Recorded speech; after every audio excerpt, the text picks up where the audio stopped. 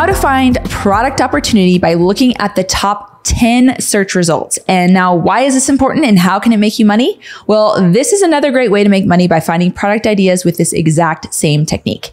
The previous strategy I gave you is just kind of like looking at the top products overall, what's going on in the search results of a page. But what I like doing is looking at some specific characteristics in the top 10 results. So how do you do this? I'm going to go ahead and show you. So the first thing you want to do is log into Helium 10, make sure you're in Black Box, and then you're going to click on the keywords tab. Okay, so this is where we're going to use this strategy.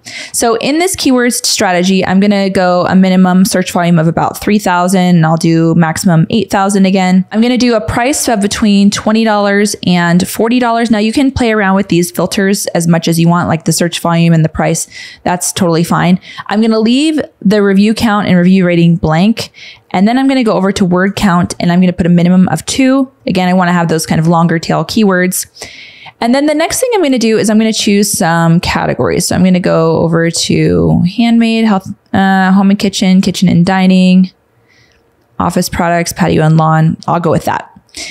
And then the next thing I'm going to do is I'm going to actually go in to this section here.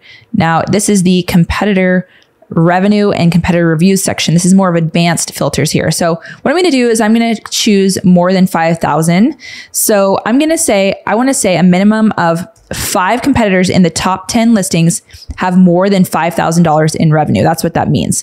And then the next thing is reviews. So I want to see at least a minimum of, let's say 6 competitors, or even you can do 5, whatever you want to do, that have in the top 10 search results less than 150 reviews. So let's say that again. So the competitor revenue, you want to have at least 5 in the top 10 results that have more than 5,000 in revenue.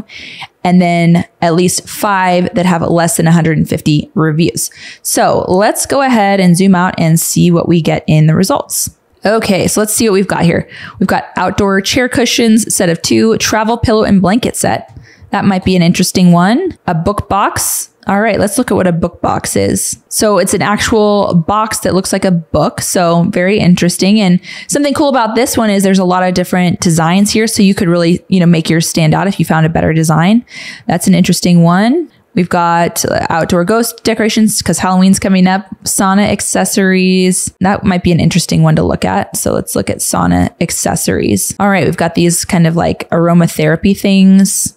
So there could be some interesting product ideas here and there. Snow globe tumbler, a boho bath mat. So lots of really interesting product ideas in here. Cauldron diffuser, thinking that's for Halloween.